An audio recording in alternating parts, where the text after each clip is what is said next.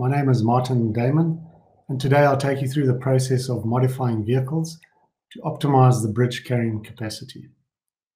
This webinar will cover the advantages and disadvantages of adding axles and changing the wheelbase. We'll aim to answer all your questions about why, when, and how to make these changes. The modified vehicles will be validated against the US federal bridge laws, and the calculations will be done using the imperial measurement system. As you know, NTEA partnered with TruckScience last year. We welcome all NTEA members who are joining us this morning. Before we can do any vehicle modifications, we need to understand the US federal bridge laws. These laws determine the maximum weight that can be carried on the interstate highway system. Bar a few exceptions, the bridge formula is used to determine the maximum weight on any group of 2 or more consecutive axles. There are only 2 variables in this formula: the number of axles and the distance between the axles. Just to describe the distance in more detail, which is measured in feet and is measured between the outer axles of any axle group. In this example, the distance from the center of the front axle to the center of the rearmost axle is 21 feet, and there are 4 axles in the group. When we substitute those values into the bridge formula, we get a maximum limit of 56,000 pounds. The same principle can be applied for all the other axle groups in this vehicle combination, and those are axle 1 to 2, axle 1 to 3, then axle 2 to 3, 2 to 4, and 3 to 4. In other words, any 2 or more consecutive axles. Now, increasing the number of axles and the distance between the axles may seem like the logical option for maximizing bridge carrying capacity.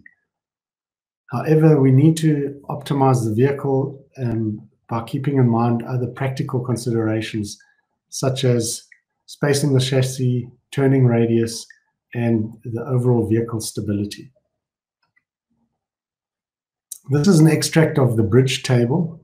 So instead of doing the bridge calculations using the formula, we can look up the maximum weight on this table by selecting the column for 4 axles and matching it with the distance at 21 feet to give us the same maximum limit of 56,000 pounds. If the vehicle only had 3 axles over the same distance, the limit would be 51,500 pounds. To demonstrate the process of modifying a vehicle, I'll do a live demo using our axle weight calculator. In the first scenario, we'll select a 6x4 chassis with a 16-foot dump body, and we'll determine the maximum payload and axle carrying capacities. We'll then add a pusher axle to compare the difference to the carrying capacity. In the third step, I'll increase the wheelbase by 3 feet to show you how distance affects the overall bridge carrying capacity. And then in the last step, we'll add a second pusher and a 19.5-foot body to optimize the configuration. I'll share my screen with you now. Right. In the previous webinar, we focused on gathering the information that's required to do an axle weight calculation. In today's session, we'll take advantage of that data and focus more on the calculations themselves. So for our first scenario, we'll select a Volvo VHD 6x4 with a new cab and a wheelbase of 224 inches. The graphic for the vehicle, the dimensions, and the weights are all taken off the proposal document that was kindly supplied by Volvo. For the body, we'll select the Chris Steel 16-foot body, which we already added in the previous webinar and obviously also supplied by Chris Steel. I'll increase the cab gap to the body to about 4 inches. And we'll just note that the body weight is 5,500 pounds, which in this case does not include the hoist. So I'll add the hoist from other equipment, especially because the hoist weighs about 1,000 pounds. So I'll move the hoist into the doghouse and make sure it's included in our calculation, because quite a bit of that weight will be distributed over the front axle. Looking at our payload, we'll see that our achievable payload right now is just over 23,000 pounds, and the limiting factor is the front axle. Front axle has a rating of 14,600, and we are grossing out at 14,600. Now, an easy way to spot where the limiting factor is to look for the blue highlighted cell in the overload row. So you'll notice that we highlight the payload in blue, and therefore, to show what is limiting the payload, we highlight the cell for overload in the front axle column in this case. To drill down further on that limit, I can click on that to open the menu to show me what the limiting factors are. So we have two items here, or two variables, the gross axle weight rating and the bridge limit. The bridge limit for a single axle is 20,000 pounds, and then the manufacturer's rating in this case is 14,600.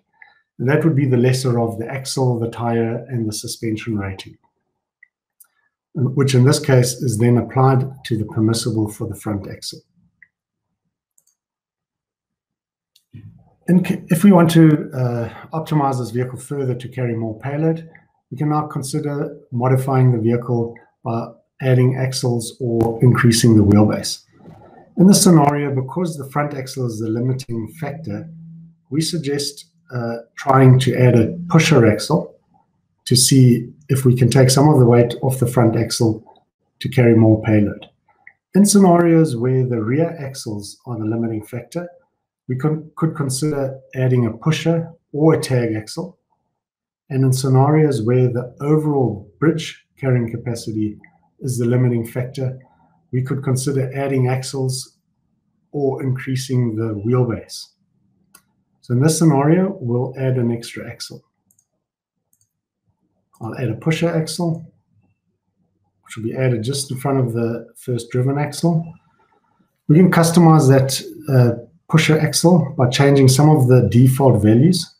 I'll start off by reducing the axle spacing, or by first of all locking down the wheelbase to 224 inches. So we want to keep the original wheelbase to the center of the driven axles at 224 inches. Then the pusher axle will be spaced 48 inches in front of the first driven axle. We can also have a look at the weight of the pusher axle. The default weight is 1,480 pounds. 1,500 pounds, which will change to 1,480 pounds. We'll leave the gross axle weight rating and the desired weight at 13,000 pounds. That's a suitable default for our scenario. We can reduce the desired weight to less than the gross axle weight rating in scenarios where we want to limit the weight on the pusher axle by controlling the air pressure to the suspension. We can also reduce the diameter of the tire for the pusher. Normally we have slightly smaller tires. I'll change that to 19 inches. I'll close the menu. Right, that immediately shows us that our payload has increased from 23,000 to 29,000 pounds, which is an increase of 6,000 pounds. And our overall limit has increased from what was 51,500 to 54,600, in this case by adding the pusher axle. However, bridge is not necessarily the limit at this point. So whilst we're looking at the limit, you'll see the blue highlighted cell has moved from the front axle to the overall. The overall limit, if we drill down on the overall limit, we'll see that that is dictated by the gross vehicle weight rating or the bridge, the bridge law. In this case, it's actually the gross vehicle weight rating that's limiting us. We can override that value and change it to 67,600, which is the value we get from the proposal document from the manufacturer for this vehicle with a pusher axle. Once we've updated that, the overall bridge will become the limiting factor, 56,000. However, you'll notice that we don't even achieve the 56,000 because the limit now shifts to the rear axles. So whilst the payload did increase slightly, we cannot take full advantage of the overall bridge because the rear axles, that's axle 2 to 4, are limiting us. This is probably a good opportunity to have a look at all the bridge groups. So we'll do that under the bridge view. These are all the important bridge groups that we'll consider. We'll start off with the front axle. Remember, front axles, I mentioned earlier already, are limited to 20,000 pounds. This is actually an exception to the bridge formula and also applies to the pusher axle on its own. Then axle 3 to 4 is limited to 34,000 pounds. Those are the driven axles. And that is also an exception to the bridge formula and applies to tandem axles, where the distance between the axles is greater than or equal to 40 inches, greater than 40 inches and less than or equal to 96 inches. That's also why we show this dimension in inches rather than in feet. So another exception to the bridge formula. Axle 2 to 4, which now includes the pusher and the driven axles, is limited to 42,000 pounds. This we can read directly off the bridge table for dimensions greater than 96 inches and less than 108 inches. That's greater than 8 feet and less than 9 feet. So we're still working in inches up to 9 feet. When the dimension gets greater than or equal to 9 feet, which is the case for axle group 1 to 4, we show the dimensions in feet. This makes it easier to cross-reference the bridge table, and these limits are then calculated using the bridge formula. So the distance for group 1 to 4 is 20 feet and 11 inches, which we round it off to 21 feet. And if we look that up on the bridge table, we'll get to the 56,000 pounds, which I showed you early on during the slides. Now, adding pusher axles does complicate the axle weight distribution calculations considerably. To show you this, we'll go to the chassis view, where we'll notice that we've got an original chassis weight and a modified chassis weight. What happens when we add the pusher axle is that by adding the pusher axle, the technical wheelbase changes. If you remember, the original wheelbase to the center of the driven axles, which is also shown here, is 224 inches. In the case of the 6x4 without the pusher axle, the technical wheelbase is also 224 inches, measured to the center of the driven axles. However, when we add the pusher axle, because the pusher axle takes some of the weight, it changes the technical wheelbase. And you'll notice that the technical wheelbase is slightly less, so 205.6 inches. This is a critical dimension as it is used to recalculate the original chassis weight. It's also used to distribute the pusher, the weight of the pusher over the front and the rear. And it is used to calculate the distribution of all the items added to the vehicle. And I'll just show you an example of that under the CG, center of gravity view. So all the items, including payload, body, all the items that have their own center of gravity will be distributed over the front and the rear using the new technical wheelbase.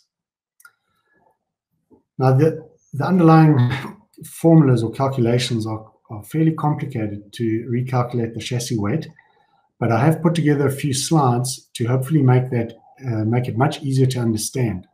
And when we're done with this live demo, we'll go back to the slides and I'll run you through those calculations in more detail. For now, we'll just note that the original chassis weight needs to be recalculated, pusher needs to be added, and we end up with a modified chassis weight. We'll return to our summary view. All right, if we want to optimize this vehicle any further, we might consider adding another pusher or maybe stretching out the wheelbase. So if we look at our limiting factor, we'll notice it's still the rear axles. So all the rear axles from axle 2 to axle 4. Now, It might be tempting to think we could fit another pusher axle into the space on the chassis. However, we would need to first consider the arrangement of the fuel tank, the battery box, the exhaust, and the exhaust after treatment system. These components typically use up some of the chassis space and may make it impossible to add another axle. To demonstrate this, I will add the fuel tank for this vehicle. I'll select that from other equipment. Search for fuel tanks. In this case, it's a 75-gallon tank, which I'll move into position just behind the steps and just below the chassis. So that is the approximate or fairly accurate position of the fuel tank for this vehicle, which immediately shows us that there isn't enough space to fit another pusher axle. Therefore, if we wanted to increase the carrying capacity of this vehicle, we would first need to increase the wheelbase if we wanted to add another pusher, because maybe we don't want to add a tag axle.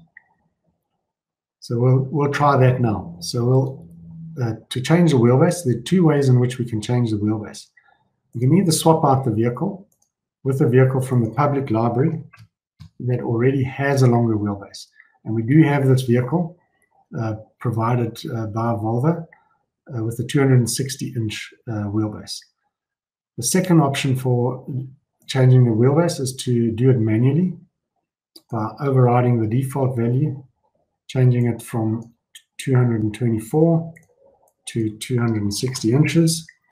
Just as soon as I apply that change, the overall bridge limit will increase from 56,000 pounds to 58,000 pounds.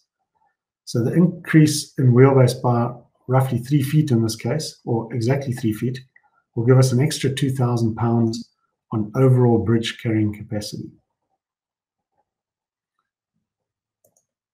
We'll move the body to the rear for practical reasons and also move the hoist back into the doghouse. And that will still give us our payload of roughly 29,000 pounds that we had in the previous scenario. So we haven't really achieved more in terms of payload carrying capacity, even though we've achieved a little bit more in terms of overall bridge carrying capacity. And the reason for that is that the rear axles are still the limiting factor. Just to show you what would happen if we increase the payload manually, I could override the payload and just increase it ever so slightly. It would highlight the rear axles in red to show an overload. So we show 365-pound overload or 0.9%. Deselecting the override will maximize the payload again and return it to the maximum legal payload for this combination. Now that we've created a little bit more space on the chassis, we can add another axle. So because the rear axle is the limiting factor, we could consider adding a pusher or a tag. In this scenario, it's more practical to add a pusher axle in the middle of the chassis. I'll do that now. So we'll add a second pusher. Again, we can customize the pusher, reduce the axle spacing to 48 inches to limit the space it uses on the chassis, and we can change the weight to 1480 pounds and leave the rating at 13,000 pounds. Okay, our payload has now increased to 32,000 pounds, or almost 33,000 pounds, where the rear axles are the limiting factor. Whilst we still have quite a considerable amount of spare carrying capacity on the front axles. So what we might consider here is to add a longer body or swap this body out for a longer body where the center of gravity of the payload is further forward, transferring more weight onto the steering axle. So I'll do that now. I'll remove this body and swap it out with the 19.5-foot Crysteel Apex body. Again, I'll just move the body back to create some clearance behind the cab and move the hoist back into the doghouse. And we now have a much higher payload of 36,000 pounds. Where the balance over the axles looks pretty good. The front axles are well utilized, but not near the limit. Pusher axles are utilized to about 10,000 pounds each. The driven is at 30,000 pounds out of the possible 34,000. The rear axles, all the rear axles combined, axle 2 to 5, are very close to the limit, but not right on the limit. And then the overall bridge carrying capacity of 63,000 pounds becomes the overall limit. We go back to the bridge view, just to have a look at that. We'll see axle 1 to 5, distance is 23 feet, 11 inches, which we round up to 24 feet to give us the overall bridge carrying capacity of 63,000 pounds. This is probably as far as we'll go with the live demo. I'll just check in with Jens to see if there are any questions so far. Hi, Martin. Yeah, there's a question that's just come up now. Does the turning radius module use the technical wheelbase? Okay. All right. Let me just go back to the summary view. Okay, the turning radius, it is something I forgot to mention just now. When we increased the wheelbase, one of the disadvantages is that the turning radius will obviously be bigger, and it will be far more difficult to maneuver the vehicle. I will show you the turning radius. Okay, does it use the technical wheelbase? And it is actually correct. The turning radius, if we select the turning radius and the smallest turning radius, you'll notice that it uses the technical wheelbase. I'll just have a look at that. 221, it's probably just rounded slightly. I just want to go back to the side view.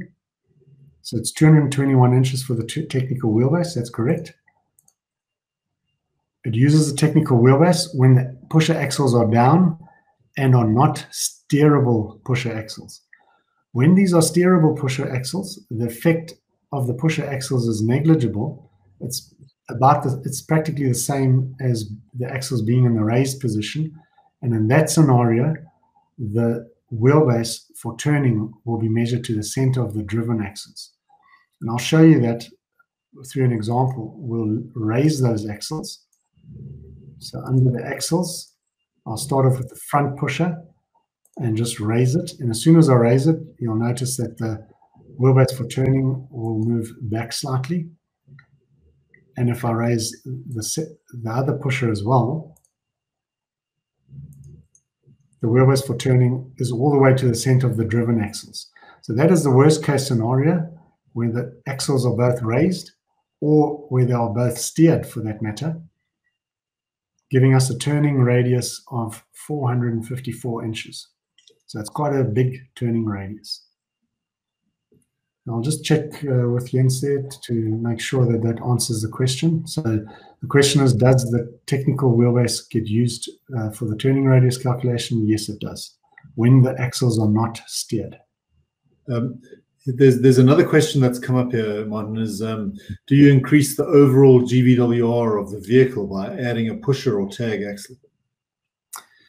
Yes, in the example, we did increase it, the GVWR.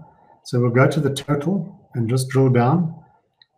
The GVWR, in this case, we got it off the proposal document from the manufacturer. So the original value, if we deselect that, was 54,600 pounds.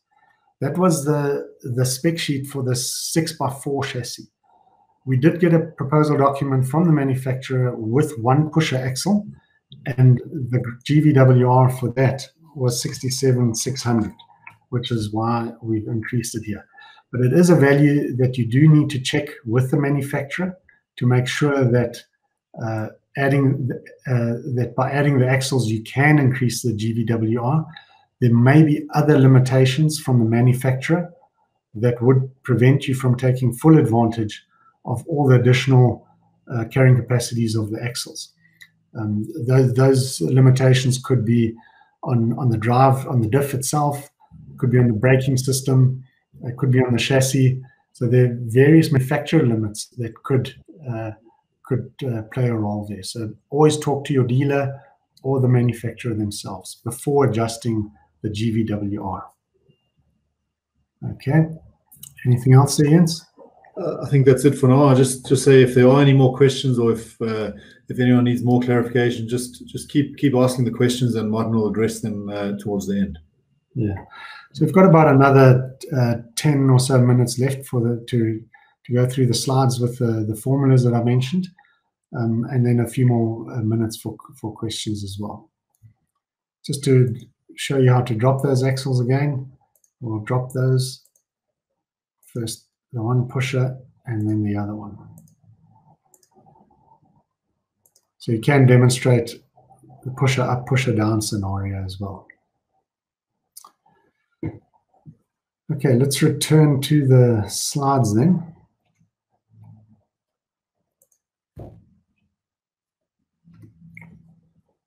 Okay, as promised, here are the slides for those calculations where we modified the original chassis and determined the modified chassis weights.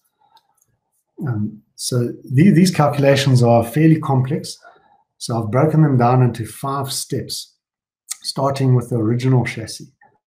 So for the original chassis, we need to take note of the chassis weight, which in this case is 16,343 pounds, and the center of gravity of the chassis from the front axle, 104.1 inches. Okay, then in step 2, we determine the weight distribution ratio between the pusher and driven axles. In other words, we want to establish how much of the weight that is carried by all the rear axles is carried by the pusher and how much is carried by the driven axles, because it's not an even distribution over these axles. They have different carrying capacities, and therefore they pick up different loads. We can do this calculation by taking the 13,000 pounds on the pusher axle and the 40,000 pounds on the driven axles to determine that just over 75.5% of the weight coming down on all the rear axles will be distributed onto the driven axles, and roughly 25% of it will be distributed on the pusher axle. So that's all controlled by the desired weight, which I mentioned earlier on. And typically the desired weight is the same as a gross axle weight rating, or can be slightly less if we want to limit the weight carried by the pusher axle. These slides will also be included in the recording, which will allow you more time to look at the details of the formulas. For the purpose of the webinar, I'll spend most of the time explaining the logic behind these calculations. But you are welcome to send through your questions there on anything specific, and I'll do my best to answer that as well. In step 3, we calculate the new technical wheelbase. Okay, so I mentioned that quite a bit, and the importance of the technical wheelbase during the demo. So the first step to determine the new technical wheelbase is to calculate the distance from the pusher axle to the center of the driven axles. So these are the sort of 2 groups that we're considering at the rear, the pusher and the driven axles. And the distance between those is 75 inches. We then apply the percentage that is carried by the driven axles, which we determined in the previous step, which was 75.5%. We apply that percentage to this distance to give us this dimension of 56.6 inches. And that is measured from the pusher to where the technical wheelbase will end. That's the new technical wheelbase. That's the end point of the technical wheelbase. And once we have this dimension, we can add it to the 149 inches from the front axle to the pusher axle to get to the new technical wheelbase. Okay, so this is probably one of the most important calculations when adding a pusher axle. In step 4, we recalculate the original chassis weight over the front and the rear. Remember in step 1, I mentioned that we're just taking note of the original chassis weight, which was 16,343 pounds. And we also noted its center of gravity in relation to the front axle, 104.1 inches. So in this step, we want to calculate the redistribution of the original 6x4 chassis by applying the new technical wheelbase. To do this, we take turning moments about a point. So if we assume that the front axle is the pivot point, and we want to keep the chassis balanced and level in a horizontal position, then the force acting in the clockwise direction around that point, less the force acting in the anti-clockwise direction, must equal 0. And that is this calculation here. So when we normalize that formula, we get to the front and rear axle rating, or the recalculated front and rear chassis weights, in this case 8,071 pounds in the front and 8,200 on the rear. But the overall chassis weight is exactly the same. It's just that the distribution over the front and all the rear axles is different. Right, I hope I've managed to explain that. And I hope that this graphic illustration makes it easier to understand. Now, I do welcome any feedback that you can give about these calculations. Then in the final step, we also distribute the weight of the pusher axle according to the new technical wheelbase. So we apply the same method that we used in the previous step, with taking turning moments of about a point to distribute the pusher axle. And in this case, most of the weight of the pusher axle will end up on the rear.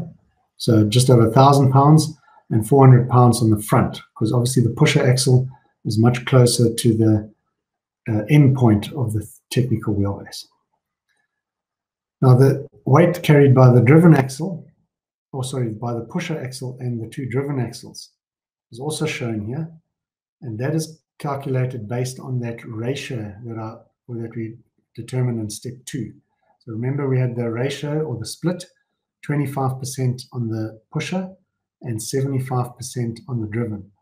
So for that, we take the weight that is on all the rear axles, 25% of that weight will be on the pusher and 75% on the driven axles.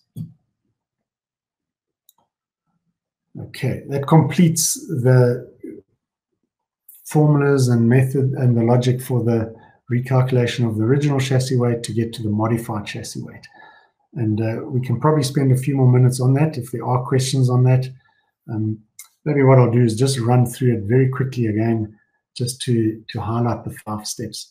So the first step is to take some notes about the original chassis, because we need to redistribute the original chassis when the technical wheelbase changes as a result of adding the pusher axle. Then in the second step, we determine the ratio or the split between the pusher and the driven axles. How much weight is carried by the pusher and how much by the driven axles. In step 3, we calculate the new technical wheelbase by applying the ratios determined in the previous step. Step 4, we recalculate the original chassis weight. So we're assuming just the 6x4 chassis, taking turning moments about a point to redistribute the weight over the front and all the rear axles.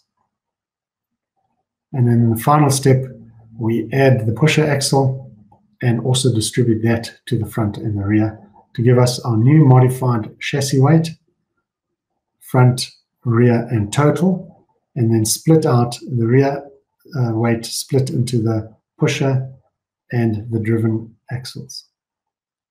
Interesting to note, for example, if you have a look at the value for the front axle, the original chassis weight is 8,750 pounds, and the modified chassis weight is 8,478. So slightly lighter, or we take some of the weight off the front axle by adding the pusher axle and imposing load on the road. In fact, the pusher axle carries slightly more than its weight. Okay, all right, we've got a few more slides to get through and then we can take some more questions. Or do we have some questions, Jens, that specifically relate to the modified chassis? Not to the modified chassis at the moment, but there are some questions I might ask you to address via the app once you've gone through the slides there. Sure. Okay. All right. You can visit our website, TruckScience.com, to register for a fully functional trial version of the app. NTA membership qualifies you for an extended 30-day trial period. NTA members also get a $50 discount on an annual subscription, which is normally $449 US. Therefore, for NTA members, $399. We will publish the recording of this webinar to our YouTube, our TruckScience channel on YouTube.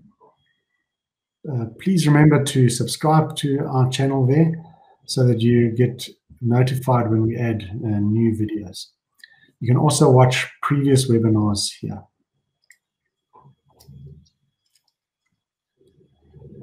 And then the next webinar, which will deal with the topic of calculating axle weights whilst optimizing the payload, will take place on the last Thursday in August. You will receive an invitation for this webinar by email. Okay, Jens, you want to ask those questions now? Okay, yeah, so there's a question on how to modify chassis weight. So within the app, so if you change the axle or suspension models, how do you update the chassis weight? Okay, I probably even forgot that. I'll share my screen again. I'll just go back to that. Thank you for pointing that out and reminding me. When I changed the wheelbase, I completely forgot to update the chassis weights. So what we could do here is just have a look at that. By clicking on the chassis weight, you'll see the chassis weight original. So we have the original front and rear. And I might just start off with the original chassis. So I'll just go home. I won't save this calculation.